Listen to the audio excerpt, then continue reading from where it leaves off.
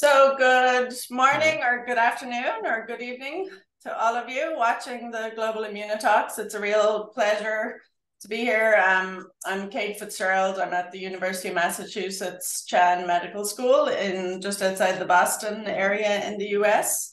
And I'm joined today by Professor Paul Hertzog from Monash University in Melbourne, Australia. And it's evening time for Paul. It's early morning here. Welcome, Paul. Nice to see you. Nice to see you too, Kate. Looking forward to this. Yeah, this will be great. So before we get into today's talk and before I introduce you, I just want to remind everyone our next speaker next week is Sonia Tugas. And tune in for that. That will be next Wednesday at noon Eastern time. All right, so I'll get started. So it's a real pleasure to introduce Paul. I've known Paul for a long time, actually since I was a student, over 20 years ago now. Paul is head of the regulation of interferon and innate signaling lab in the Center for Innate Immunity and Infectious Disease, and that's at the Hudson Institute of Medical Research in Melbourne, Australia. He's also a professor in the Department of Molecular and Translational Sciences at Monash University. And Paul did his PhD at the University of Melbourne in biochemistry and pathology, and then he went to the US and the UK for postdocs, I believe, at Omaha, Nebraska, and then he was also at the University of University of York in York, England. Correct. And in those cases, he was more focused on cancer, actually chemical carcinogenesis in the liver, and then he worked on bladder and breast cancer at Omaha, Nebraska.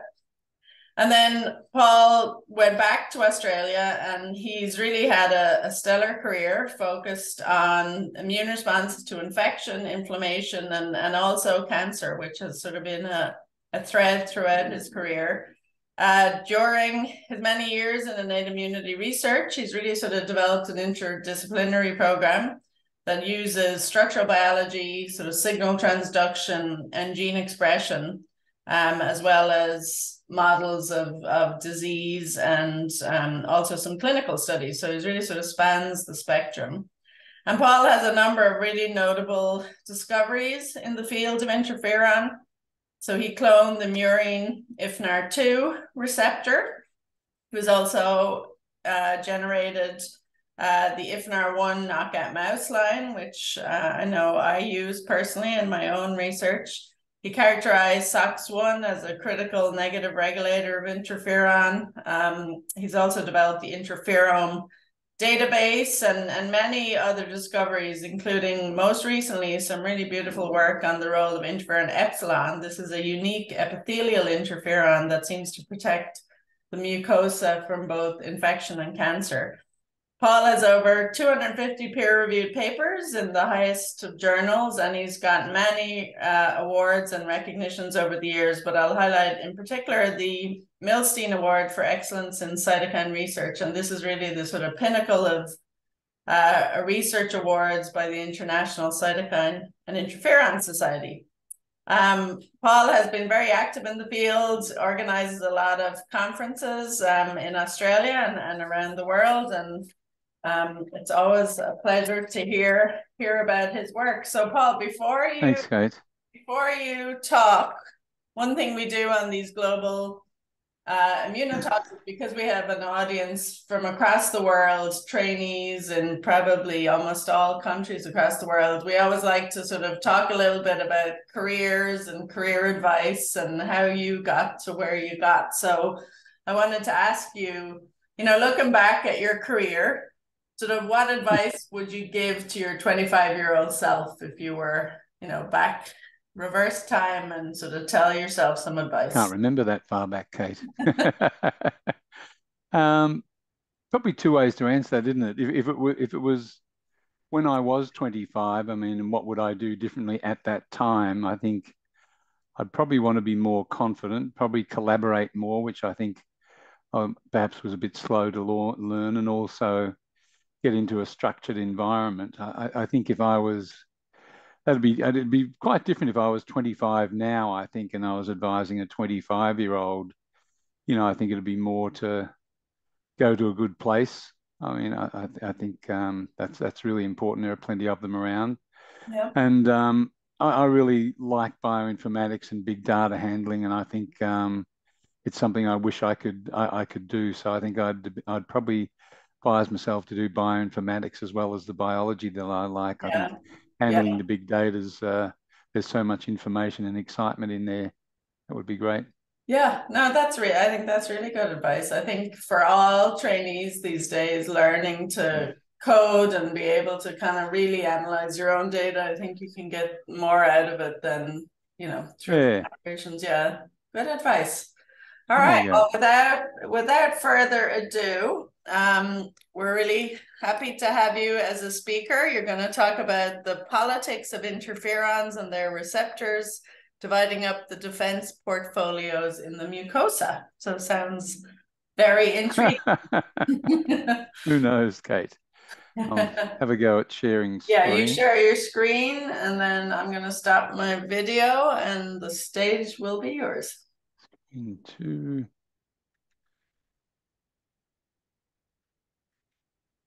at the hang on, go back.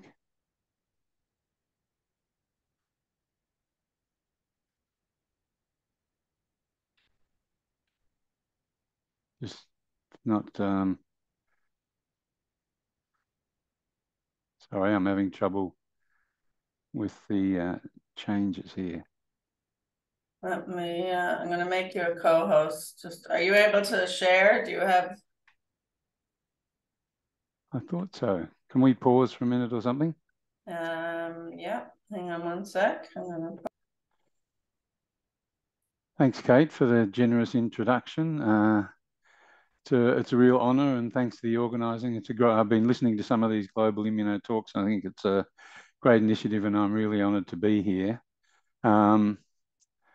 As is traditional in Australia, I'd like to acknowledge the Boonwurrung people of the Kulin Nation as the traditional owners and custodians of the land that I'm working on, and acknowledge their continuing connection to the land, waters, and community, and pay respect to their elders, past, present, and emerging.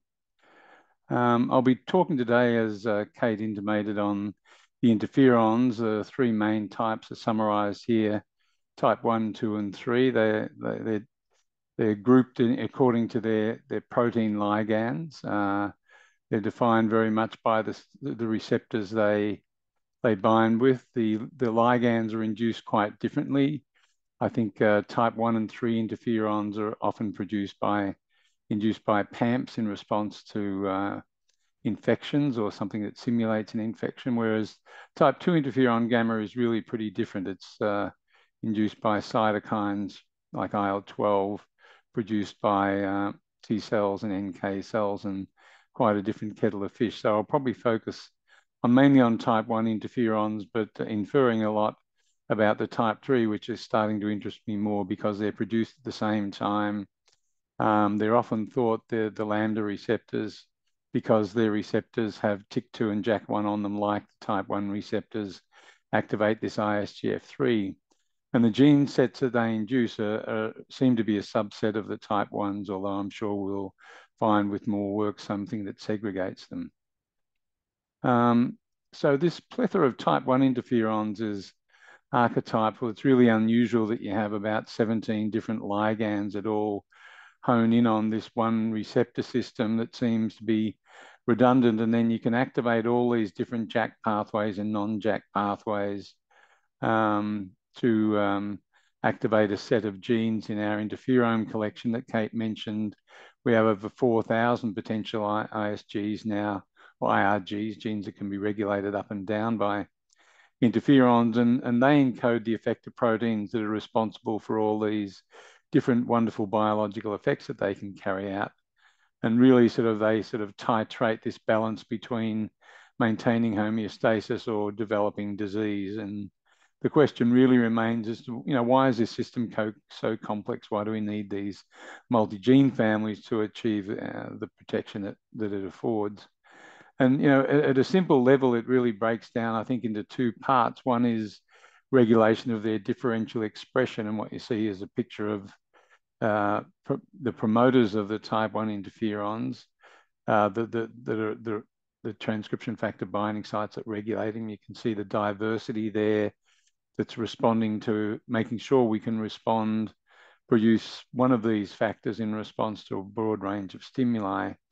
And the other side of the coin is that the signaling mediated by this receptor and basically how that's regulated. And the talk today is going to be separated into two parts, really. I'll talk first about the receptors and perhaps what their roles are in sorting out the different activities that are needed, say at a mucosal site of infection, and then talk about the ligands or some of the particular ones that I'm interested in. So the ways receptors can regulate responses are varied, and what we see in the interferons is that they have different affinities of binding, and we know from this and other systems that high and low binding affinity can have really diverse biological outcomes in sort of T cells and B cells. It can be the difference between activation or energy, sort of activation and death, really. There are different forms, transmembrane and soluble, which have different effects.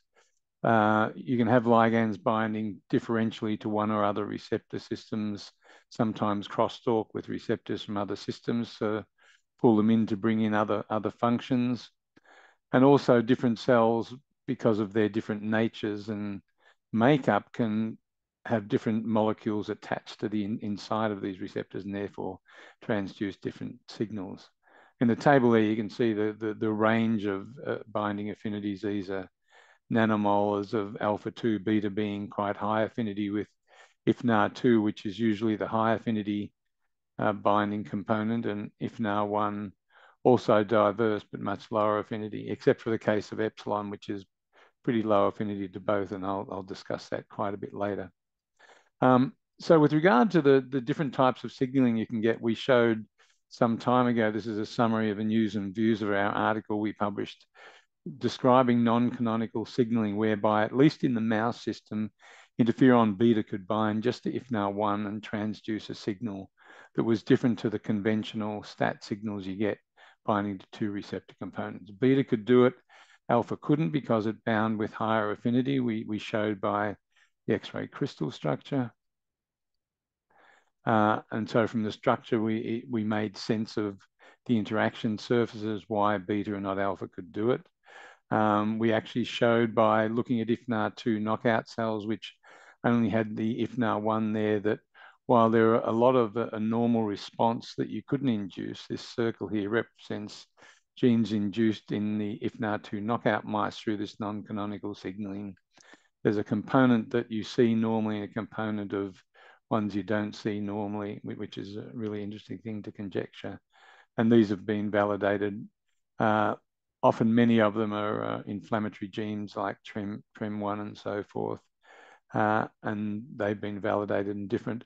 These do have consequences, and as we showed in that paper in 2013, in the case of LPS toxicity, which you can see in the blue line there, the mice die at that sort of rate over 3 days, that can be totally rescued by the IFNAR1 receptor knockout and by other interferon beta knockouts, IRF3, many groups have shown. But in the red line, you can see that there's the IFNAR2 knockout can't rescue at all, showing that that non-canonical signaling of the residual IFNAR1 interacting with beta, which is the interferon induced by LPS, is still having its toxic effect, showing that really this sort of non-canonical signaling has an important inflammatory, lethal in that case, consequence. So it's just to emphasize that it's signaling through IFNAR1, not 2. The issues are there's some degree of cell specificity because we don't see this in all cells. It was characterized at the time in the mouse, and we didn't know much about what would happen in the human. The other system where we see this same phenotype of an IFNAR1 rescue, not IFNAR2, was actually in the SOX1 knockout mice, which have die around as the end of their neonatal period at about 3 weeks, just up to weaning, of a multi-organ inflammation, which is rescued by IFNAR1 but not by IFNAR2. So there seem to be a few circumstances where this non-canonical signaling can drive pro-inflammatory signals of some consequence.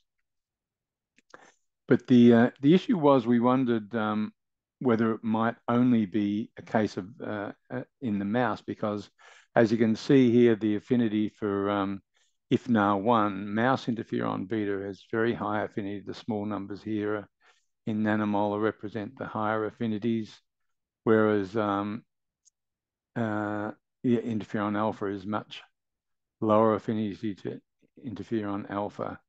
But the affinities, and the other interesting thing we observed that was sort of published in an obscure sort of paper, is that if you see here, the affinity of IFNA1 in the case of mouse beta is much higher than that of IFNA2, which is the exact opposite of mouse beta, where IFNA2, as we expect, is a high affinity interactor, and IFNA1 is the lower affinity, although it's still closer in affinity to IFNA1 than the alphas are. So for beta, I mean, I guess we need to really have a look at this closely and work out whether that's a concern, whether beta really in mouse models human interferon beta interactions, or whether it's quite different.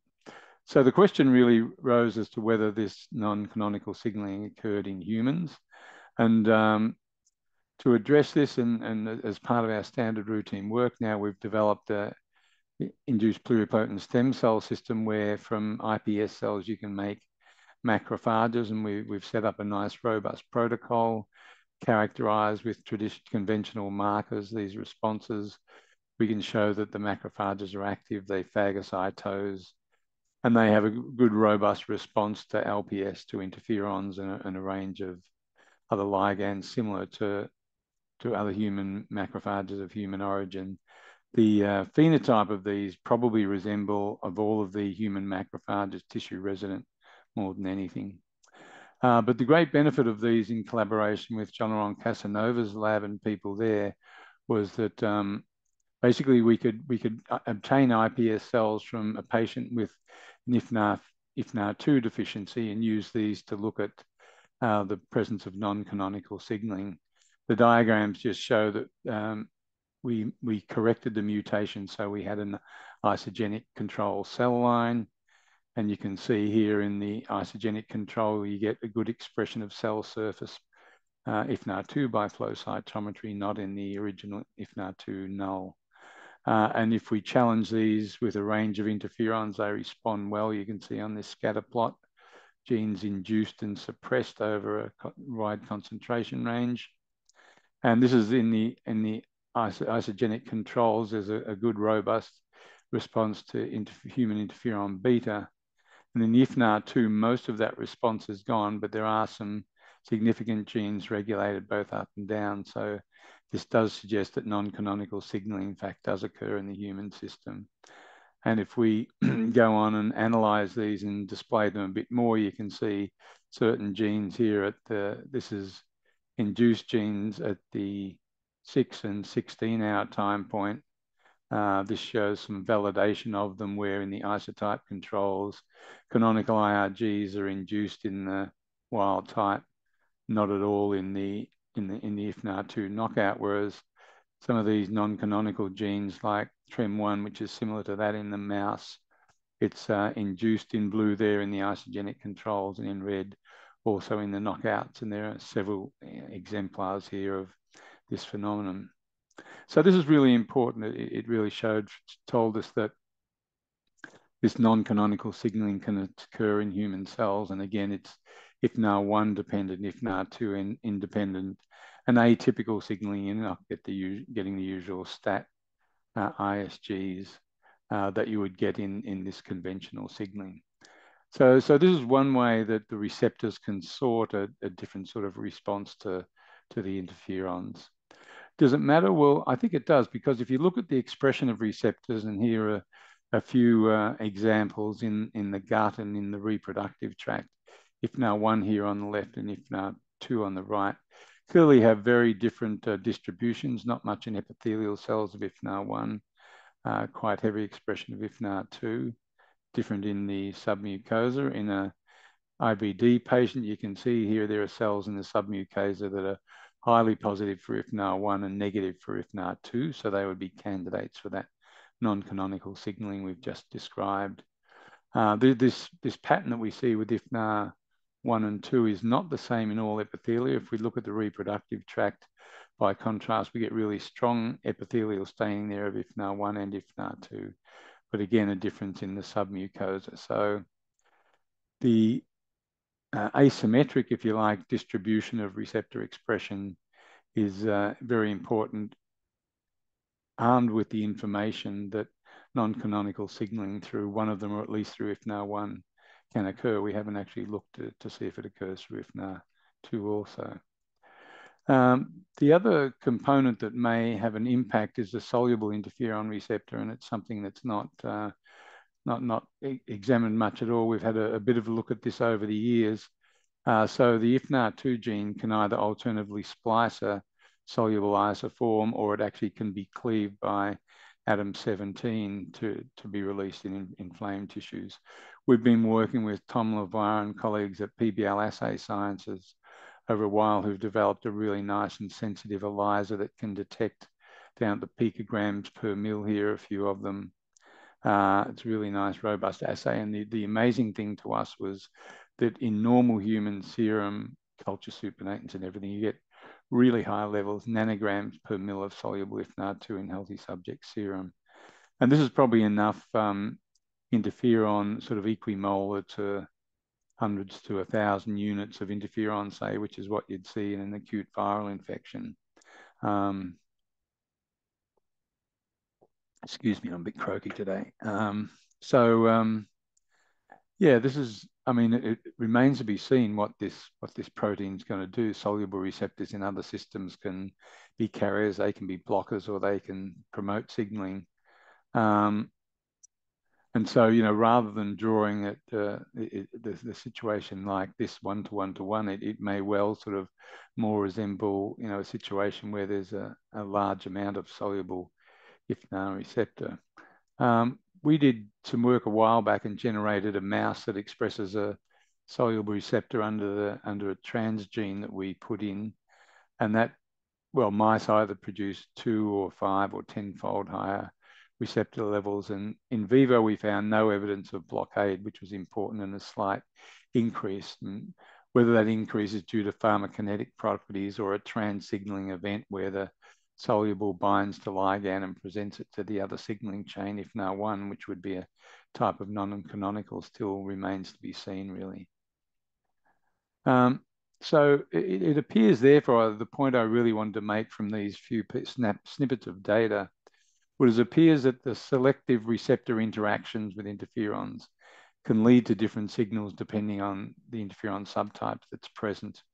And we need to know more about the spatiotemporal expression of cell surface receptors, you know, when the protein is on the cell surface, which the data is fairly poor to help our understanding of what interferons are doing. So I'll come in a moment to the interferons, but it seems like with the type 1 and the type 3 interferons, there are variances in the IFNAR 1 and 2. Difficult to say whether it's positive or negative, but certainly excesses of one over the other, which might be enough to tip the scales to atypical and non-canonical signaling, sort of in epithelia, submucosa, and in blood.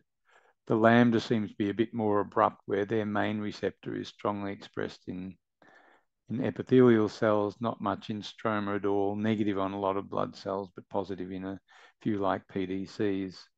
So at the basal state, as I'll show you, we have this unusual interferon reduced in the epithelium operating.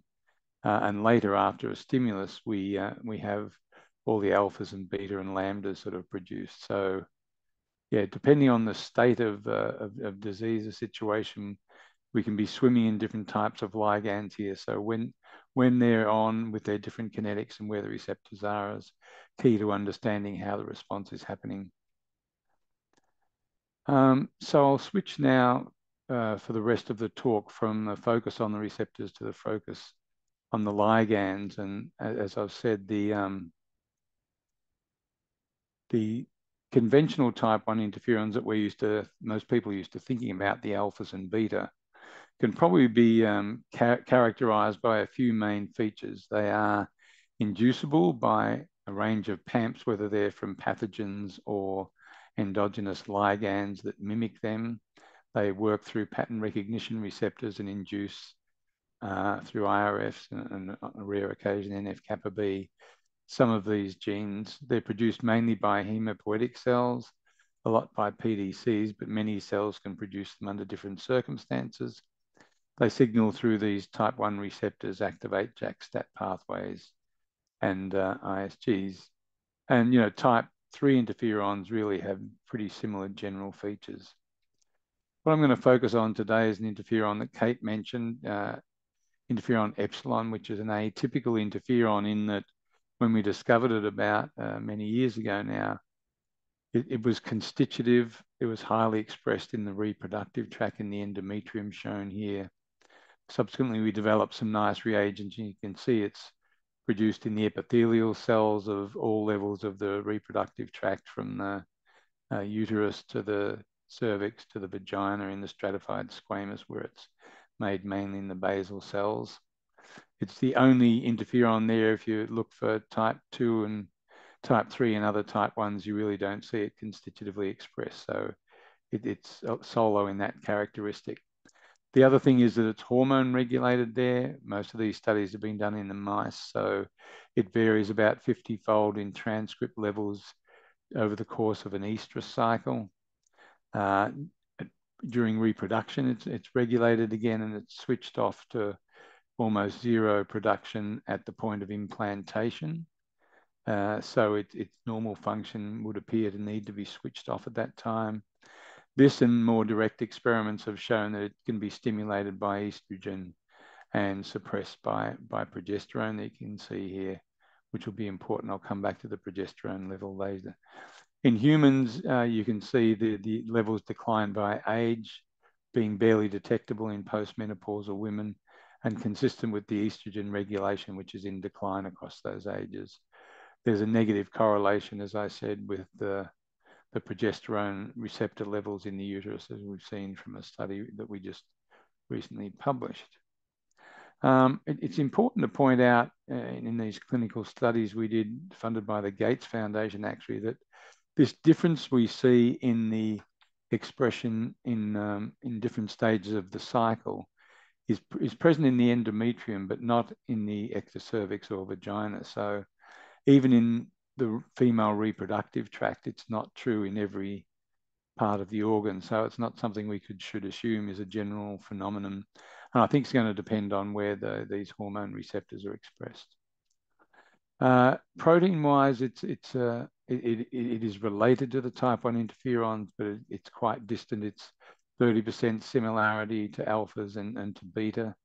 So on sort of similarity plots, it sits out out from the bunch of the typical alphas.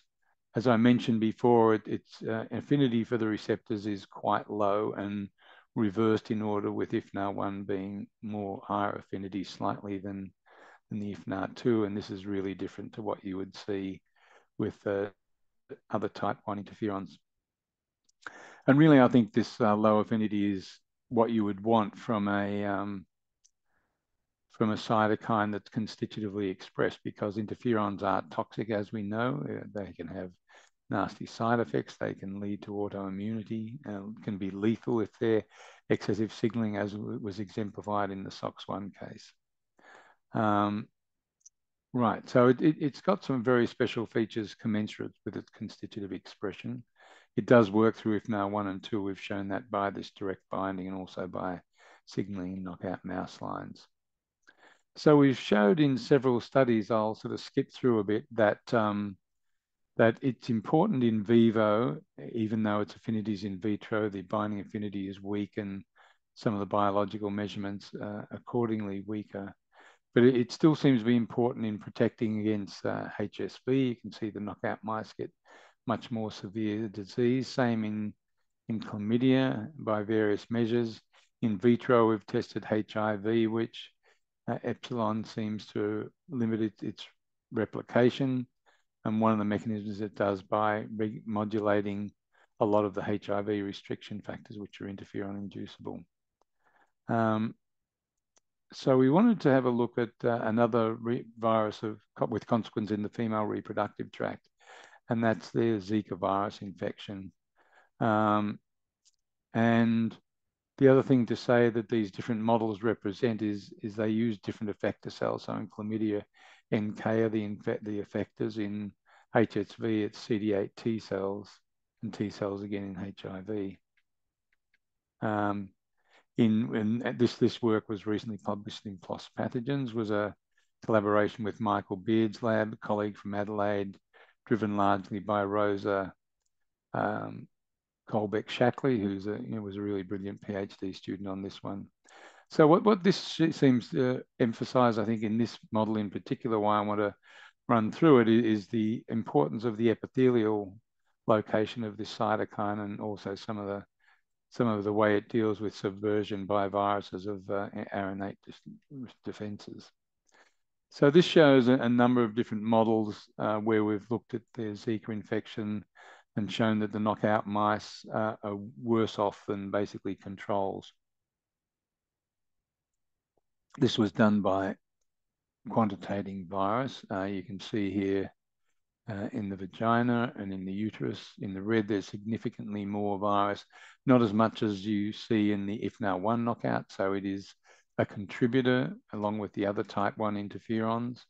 We've also shown this by looking at the neutralizing antibody that we've got. You can see again here in the red, there's more virus if you neutralize, similar to the change you see with blocking interferon beta, in fact. So, and we've also used recombinant epsilon in wild type mice to show the reverse happens, that you get less virus if you inject with recombinant interferon epsilon here in eye. So by 3 independent means there, again, we show that this interferon epsilon is really important for protection. The other thing I should sort of point out, that in the controls here and in many of the models of infections of the reproductive tract, you actually treat with a progestin derivative in order for these models to work. And as I mentioned earlier on, that already decreases the levels of epsilon that are present by 4 to 5-fold. So the control levels are already sort of had part of their epsilon effect removed. So, I mean, what that means is that we're, if anything, underestimating perhaps a little bit the importance of epsilon in these situations. So we wanted to get some in vitro cell line systems to work. Chose a couple of lines, EKT and VK2 from cervical and vaginal origins. You can see here that the virus works very, very well in these, and that interferon epsilon compared, sorry, it's cut off at the bottom there, epsilon in the green compared with alpha or lambda as well in this case.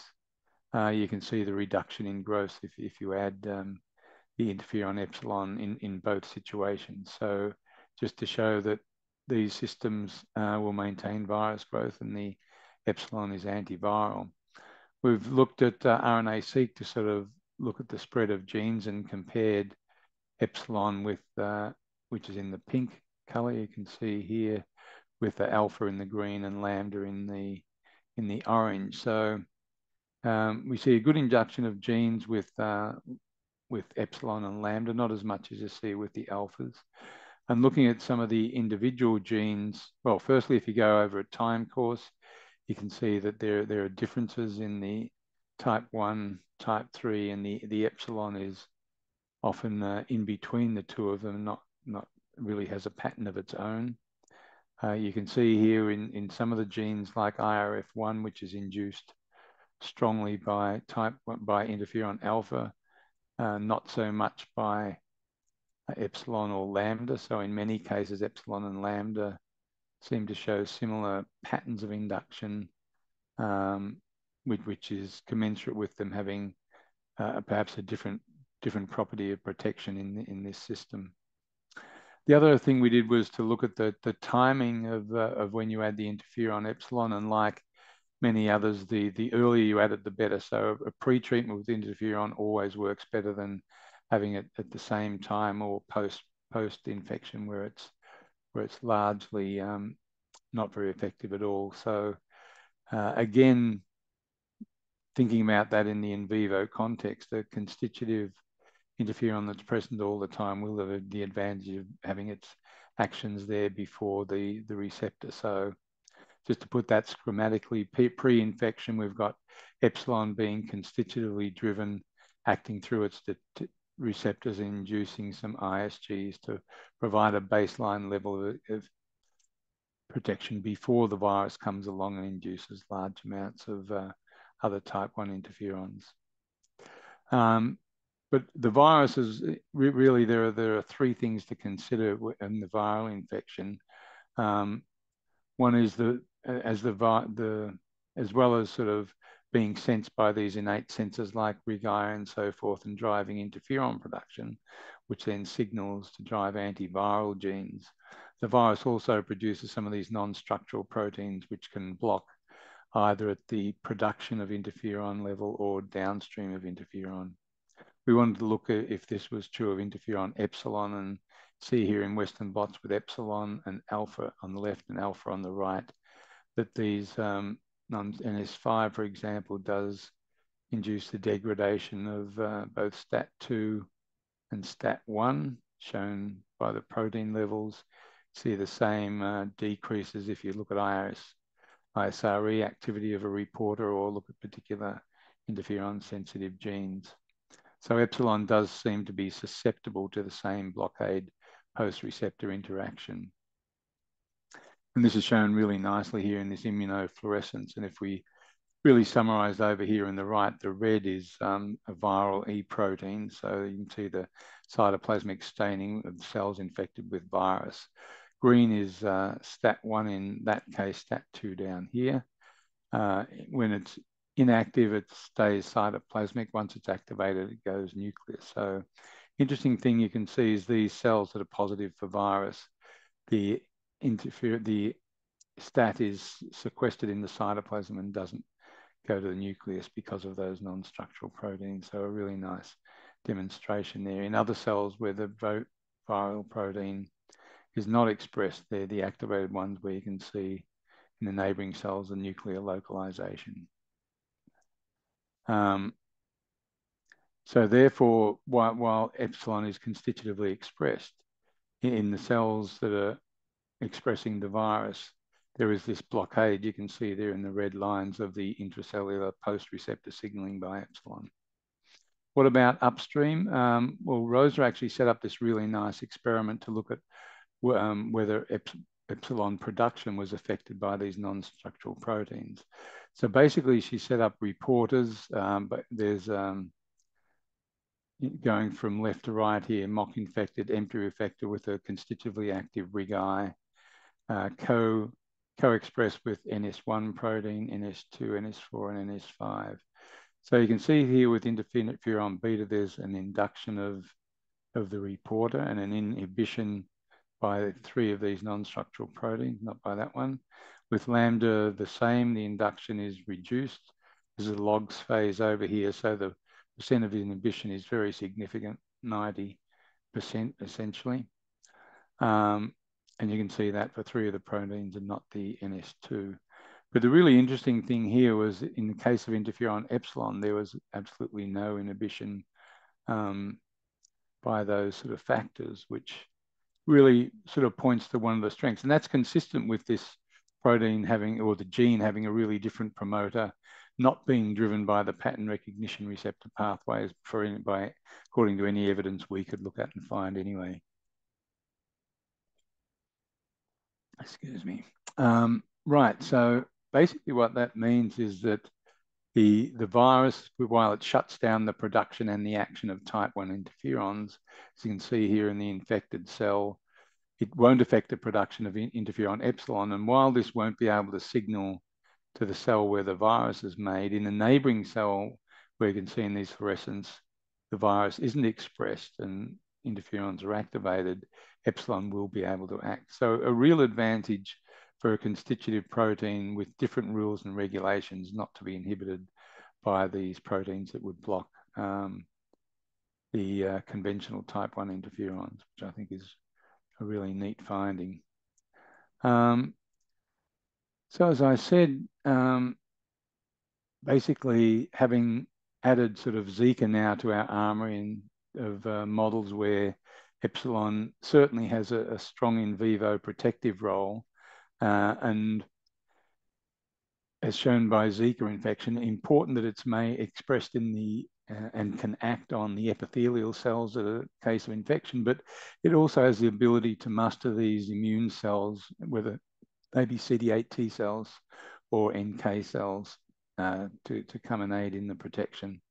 So this actually was reminiscent a little bit of a situation with tumors where there's also a battle of activation and evasion of immune protective effects, and certainly some of these culprits of NK cells and CD8 T cells are players there. So we decided to have a look in that situation, knowing full well, as we'd reviewed some years ago, that interferon has, or type 1 interferons in general, have a long history of anti-tumor activity. They can either act directly on tumor cells, as summarized here, to regulate proliferation, apoptosis, a lot of anti-tumor activities, but they can also activate almost every effector arm of the immune response into anti-tumor activities.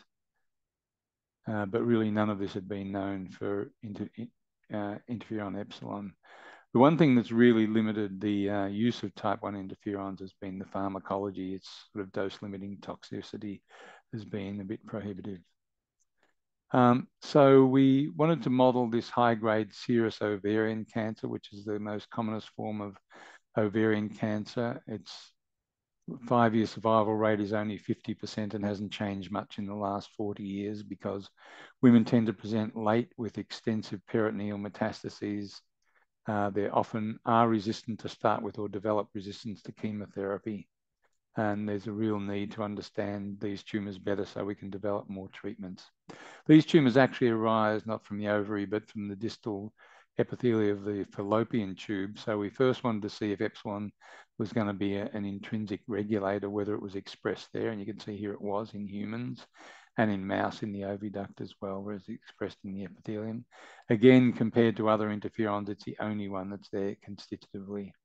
And when we look at tumors in different studies, either at the protein level, the mRNA level, which is spread here across a log scale, the small number of controls there decreased to almost zero in many of the cases. And in a larger cohort of a Singapore study analysing public data sets, again, there was a dramatic decrease in the transcript level. So both at the transcript and protein levels, this interferon epsilon seems to be decreased by the time you get to tumors. We also, I'll describe in a minute, the mouse model that we've done considerable study on. It's interesting to note, which I won't go into much more than this, but just to say that the knockout mice develop more tumors. So all of this is sort of circumstantial and pretty strong evidence that epsilon is indeed a tumor suppressor in this mouse model of high-grade serous ovarian cancer. And we wanted to go along and demonstrate this a bit more directly.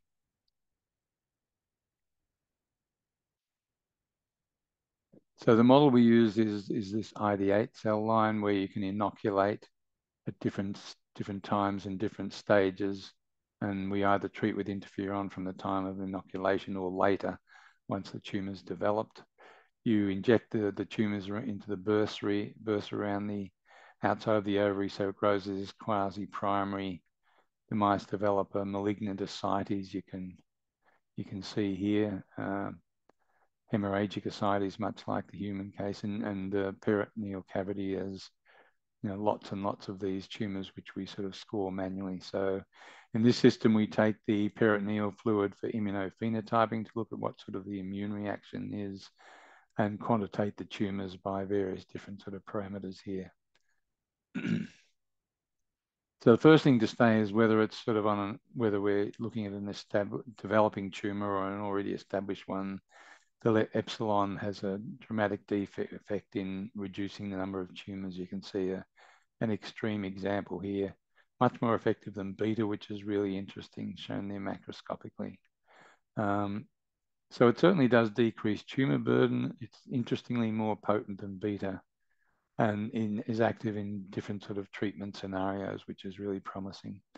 The other thing on looking at immune responses, we can see the overall numbers tend to mimic and follow the number of tumor cells as a reaction to that. But when you look at this particular subtypes, we see activation of immune cells, CD4 and CD8 T cells and NK cells shown here. We get a loss of suppressor cells, even though there is a decrease of at max 50% in total cell numbers. Myeloid-derived suppressor cells are basically all wiped out in this situation. If we look at the functionality of the tumor cells exposed in vivo, immune cells exposed in vivo to the tumors, then taken out and tested in vitro, you can see increased killing activity induced by epsilon and consistent with markers of Gran's time and so forth, which mark an increased capacity to kill tumor cells. So we seem to be getting a good effect on the immune response, and it's impacting on the tumors. We did another version of this model from Ian McNeish in London, who'd knocked out a couple of tumor suppressor genes, which to mimic the human situation better, and again showed on this sort of multi-parameter anti-tumor effect here that there's a growing anti-tumor effect over a dose-responsive range in this cumulative score. And again, at the highest dose, whether we're looking at individual cells, ascites, volume, mesentery scores, at the highest dose, you've virtually wiped out, as you can see here, the tumors, which is quite amazing. To look at the mechanism, we looked essentially at the you did this model in knockout mice, and in the IFNAR knockout mice, as you can see here, there's a reduced activity, but there is still some activity. So the inference from this is that, let me get through the animations, that there is both a direct and an indirect effect because there is a change from wild type to the knockout, but the knockout still has some activity. So it looks like some of the anti-tumor activity, at least from this study, is via direct action on the tumor cells and some via the immune cells. And so we looked in vitro at whether these tumor cells were responding, and indeed you can induce apoptosis by various measures by using interferon epsilon. Again, by different means, you can show in green here that there's a reduced proliferation, as we see with other type 1 interferons, and the genes induced a cell cycle and those involved in apoptosis commensurate with these biological effects we see. So there's no doubt that the epsilon does have a capacity to impact on the directly on the tumor growth. To complete this, we generated, and this work's done by Nicole Campbell in the lab, receptor knockout tumor cells here. This just shows that they were generated by CRISPR. They don't induce any genes and they don't have any anti-proliferative activity.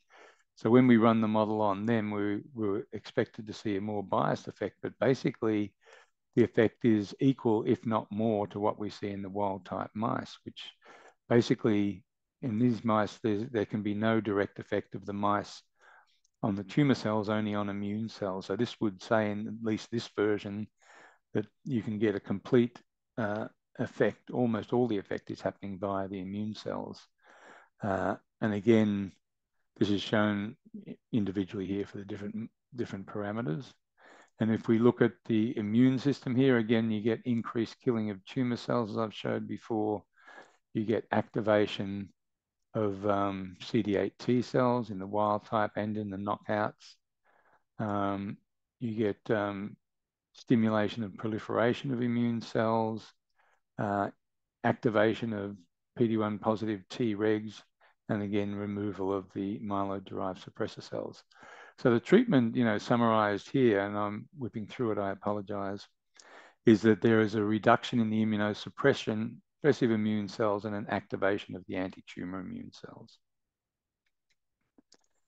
So what seems to be happening here is that epsilon in this particular last experiment can act only directly on the tumor cells, and they in turn have a response on these on the tumor cells from the immune cell, activated immune cells, and that is measured as a full response. In a situation where these are knockout, then basically epsilon can impact on the tumor cells, and there's a partial response. But when you have a non-responsive tumor and an interferon-responsive stroma, you can get a full response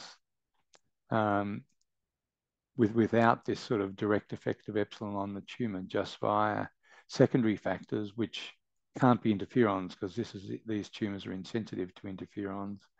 So interferons activating these immune cells to produce some secondary factors or secondary mechanisms that act in an interferon-independent way on tumor inhibition. So to summarize here then the tumor effects and to wrap up a bit, it's what this latter work shows is interferon is a unique cytokine fit for purpose to regulate reproductive tract mucosal immunity.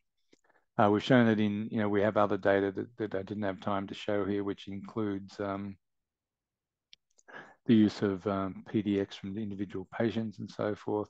The mechanism seems to be by activating largely anti-tumor immune responses with some direct action on tumor cells, but potentially being able to modulate their proliferation and apoptosis, but largely producing secondary factors that again regulate indirectly the immune response. And the fact that epsilon is a lower affinity and constitutive by design, we think may be better tolerated if it's injected IV or parenterally, and a lower toxicity because it's there anyway. And so we think that the therapeutic potential of this molecule in these cancers might be significant, and we're working towards that. So to summarize in general then, interferon is a constitutive. So this is really different to the conventional type 1 interferons we're used to. It's constitutive. It's an epithelial cytokine with distinct features that control when and where it's produced, which has particular benefits both physiologically. So, for example, hormone regulation can switch it off at the time of implantation and pregnancy. In viruses, its production is not inhibited by some of the viral blockers.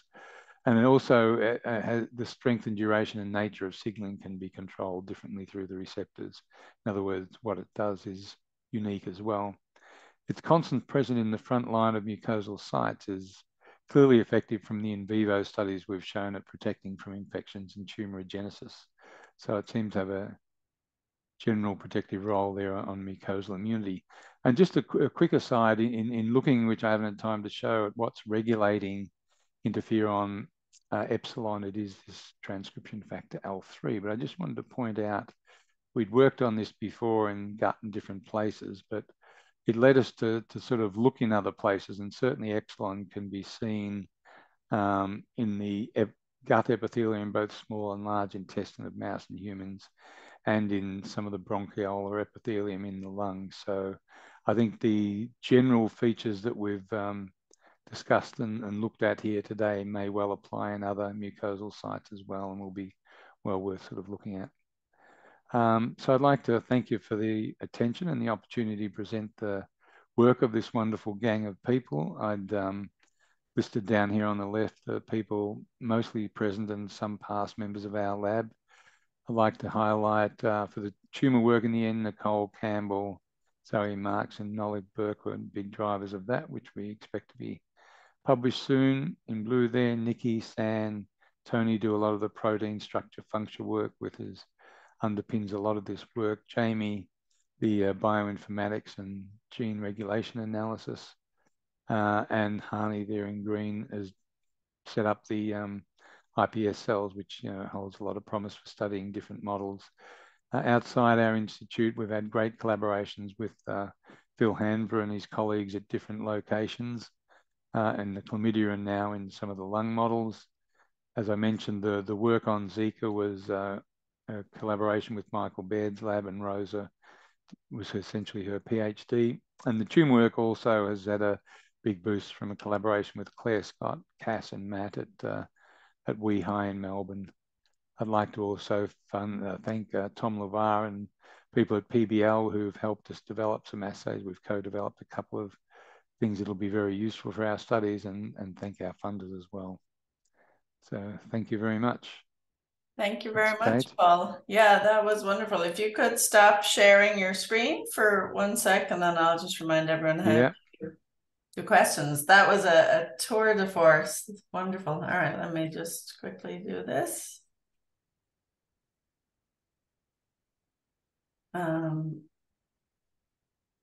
That out of the way. Can you see that, Paul? Yeah, I can.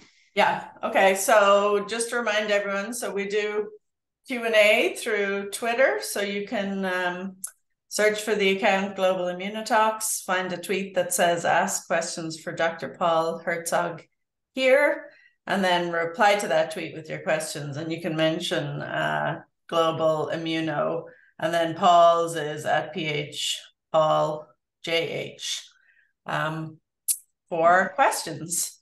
So I think, yeah, I think that is it. Thank you very much.